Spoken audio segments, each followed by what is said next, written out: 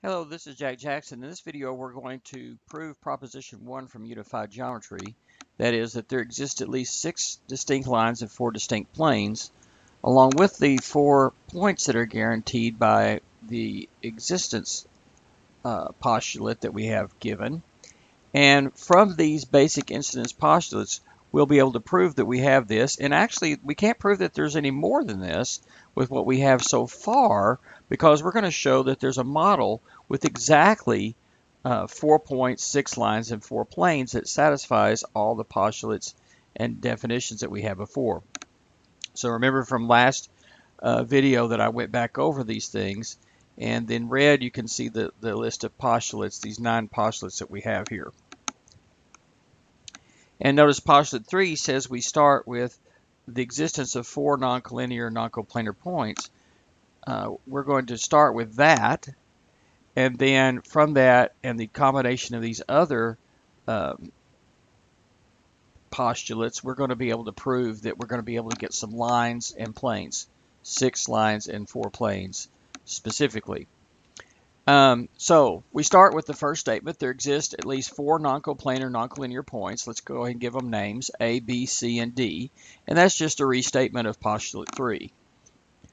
Step 2, there are 6 pairs of these points, the set AB, the set AC, the set AD, the set B and C, the set B and D, and the set C and D. That's just statement 1, taking those 4 points and the fact that we know that they're distinct, and just counting and organizing them. Okay. For each of these pairs, there exists a unique line connecting the 2 points. So there exists lines, line AB, the line containing AC, the unique line containing A and D, unique line containing B and C, line BD, and line CD. Now, to use that, we first of all have the pairs of points here that are pairs of distinct points, and then postulate 6. Postulate 6, I didn't repeat it here because it's just right here on the previous page. Given any 2 distinct points, there exists exactly 1 line that contains both of them. So notice this one says if we have 2 points, then we get a line. Exactly 1 line containing them. So here we have 2 points, A and B. There's exactly 1 line containing them, so we can use this notation. Remember, we only use this notation when postulate 6 is true. Another way to say postulate 6 is we say 2 points determine a line. Now, this, how many lines is this? Well, I mean, we don't know for sure at this point. Potentially this is 6 different lines, but potentially a couple of these could be the same. So let's see about that. Suppose 2 of these lines are the same. Doesn't matter which 2 we pick. Let's say AB and AC. Now, obviously, they have point A in common, but could they be the same line? And we're going to suppose that this is true. That's actually false. But we're going to suppose it's true and then show that we reach a contradiction later on. This is what's called a proof by contradiction. Okay. Now, D is not collinear with A, B, and C. Well, we know that's true because of the hypothesis up here that there is some set of 4 points which are non-collinear or non-coplanar.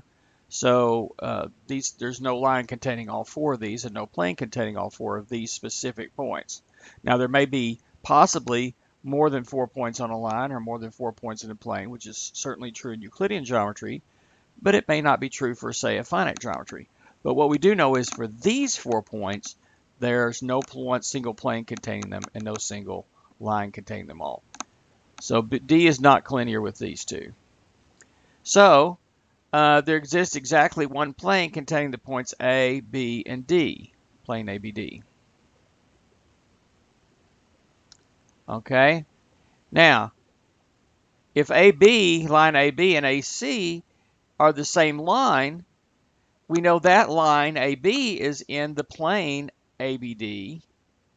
Why? If postulate 8, if 2 points lie in the plane, which we've already established in 6, right? So we're actually using statement 6 here. This was statement 5, excuse me. This is statement 6.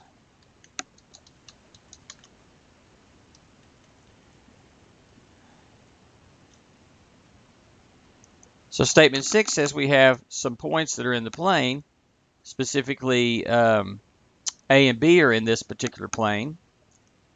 Then the line containing them lies in the plane.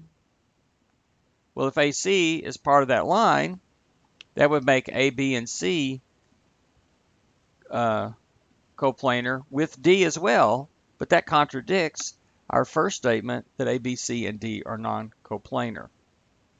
Okay, so that means you can't have line AB the same as line AC. All right, well, this was arbitrarily chosen pair of lines, so in fact each of these lines is distinct from each other.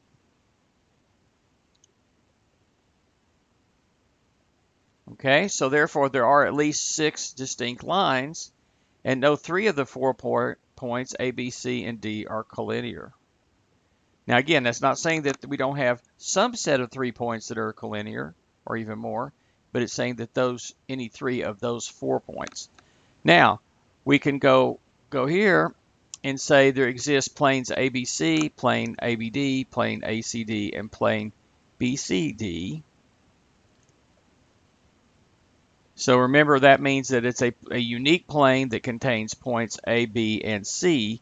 It may or may not contain other points. And to do that, we will use statement A, that these lines are distinct, but then we'll actually use the second part, that no 3 of the 4 points are collinear. We'll use that. And along with postulate 7, it says, given any 3 distinct non-collinear points, there exists exactly one plane containing them. So any group of these 4 points, take any 3 of them, there's going to be exactly one plane containing the 3. Now, again, this has potentially 4 different planes, but what if any of these planes were the same? Well, if the planes are not distinct, then that would make A, B, C, and D coplanar, but that's a contradiction. So in fact, all 4 planes are distinct. So what do we prove? We prove that there exist at least 6 distinct lines and 4 distinct planes, and of course we were given at least 4 distinct points. And it turns out we even though in Euclidean geometry we do get infinitely many points on a line, infinitely many points in a plane, infinitely many lines in a plane, there actually is a geometry that satisfies all the postulates that we have so far that only consist of 4 points, 6 lines, and 4 planes. And here it is. The set of points is A, B, C, and D. The set of lines are any set of 2 of those. 1, 2, 3, 4, 5, 6 of those. Set A and B, the set A and C, the set A and D, the set B and C, the set B and D, and the set C and D. So lines in this geometry have exactly 2 points.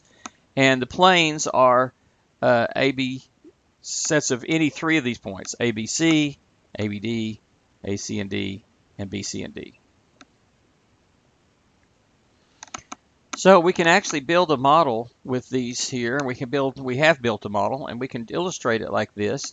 One way we can visualize this is with the embedding it in 3-dimensional Euclidean space. We can put a tetrahedron that's like triangles on 4 faces. Each face is a plane, and each edge is a line, and the vertices are the points. And, well, not quite. When I say each edge is a line, what I meant is 2 vertices that are on the same edge form a line. The line is just the 2 points, nothing between. So the line AB is indicated by this edge here. It's part of the Euclidean line that contains A and B, but it's actually just those 2 points. And then there's a line A and C, B and C, B and D, A and D here. And each face here, well, again, not the face here, but it'd be a Euclidean plane that contains that face would contain the plane here. The plane, however, is only the 3 points, B, A, B, and D here, for example. And so For example, one way to get this would be to graph a tetrahedron would be graph the points, the origin, 1, 0, 0, 0, 1, 0, and 0, 0, 1 as A, B, C, and D in Euclidean 3 space. And that's exactly what I did here in GeoGebra, and you can see by manipulating this around, you can kind of see the different faces, the different sides of this, thinking of this as a three-dimensional thing. But in reality, we're just talking about just the 4 points as being all that there is. Okay, so 4 points, 6 lines, 4 planes. Okay, now if we want to have more points or lines or planes than this, we're going to need something else. We're going to need to add one or more postulates to our list to extend this out so that we can't have just a finite geometry. What if we want an infinite geometry, geometries with infinitely many points like we do in Euclidean geometry? We will need some more postulates in our lists somehow. And we're going to get to that next week or in our next playlist. We're going to look at some other types of finite geometries in the next couple of videos in this playlist, though. Come back for some more later.